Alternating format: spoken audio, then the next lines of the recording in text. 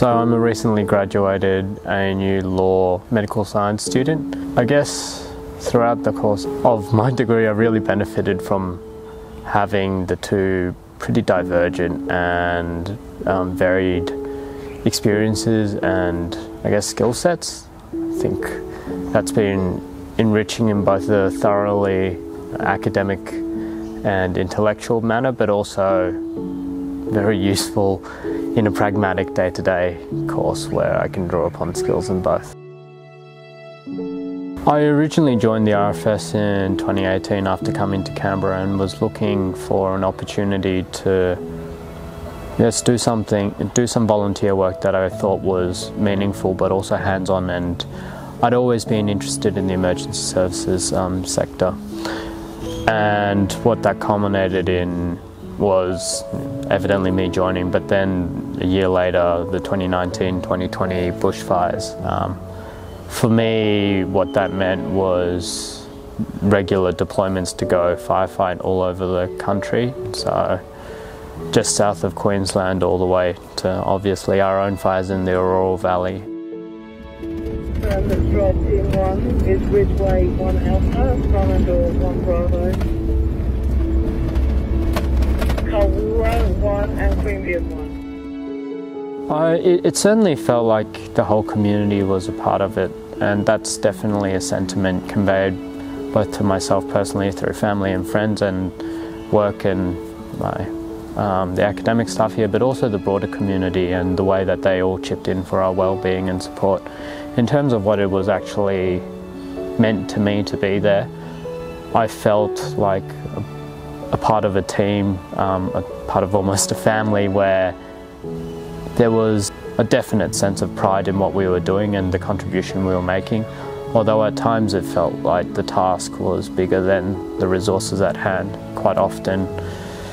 I don't think that deterred any of us.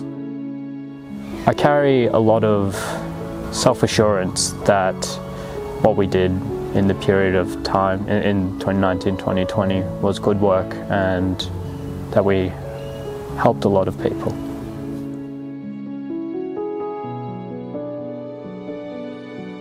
I was very lucky to be taught by a teacher that was also a beekeeper, and one year I think it intrigued me just on a superficial level, and so I went along with him and did some beekeeping and eventually found that I really liked it, and so most of my year 11, year 12 projects were all very bee themed around the chemistry, the biology, the ecology of bees and the surrounding apiculture products. When I came to ANU, I really hoped to continue that, and there was an existing ANU Apiculture Society. However, unfortunately, it gone into hiatus. And so we, together with a friend of mine, worked together to bring it back. And I remember being very proud of the first 3 bee hives that we'd managed to situate under the society. And nowadays, we've got more than 20 hives, and we've gotten large enough that we're no longer a student society. We've been incorporated into the Research School of Biology as part of their research infrastructure, and so we provide apiculture research resources to anyone at the Research School of Biology who needs them and wants them.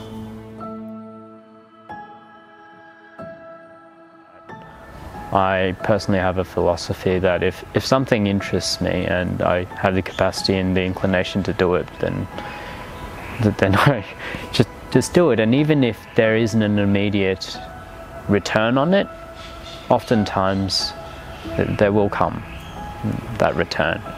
For example, beekeeping started as, and still is, a passion of mine, but it's led me to having the pleasure of being awarded the New Colombo Plan Scholarship to study and research beekeeping internationally in different nations, and that has brought me the opportunity to interact and liaise, and the privilege of getting to know a lot of people that I wouldn't have otherwise known. And similarly, data science started as a frustration in how I used to analyse data and has developed into something where now I'm doing a master's within it. And similarly, the emergency services, I'd never imagined that I'd be initiating or consulting for, you know, organisations like the Bureau of Meteorology or Geoscience Australia, but here I am. And so just because the end point can't be seen doesn't mean that, you know, that path's not worth trotting. I think another really unique and certainly important factor for me is the location that I'm in. None of this would have been possible in Melbourne or Sydney, just by the virtue of Canberra being smaller, but still having all those resources and all those needs means that a multidisciplinary approach, I think, is inevitable in engaging with the community.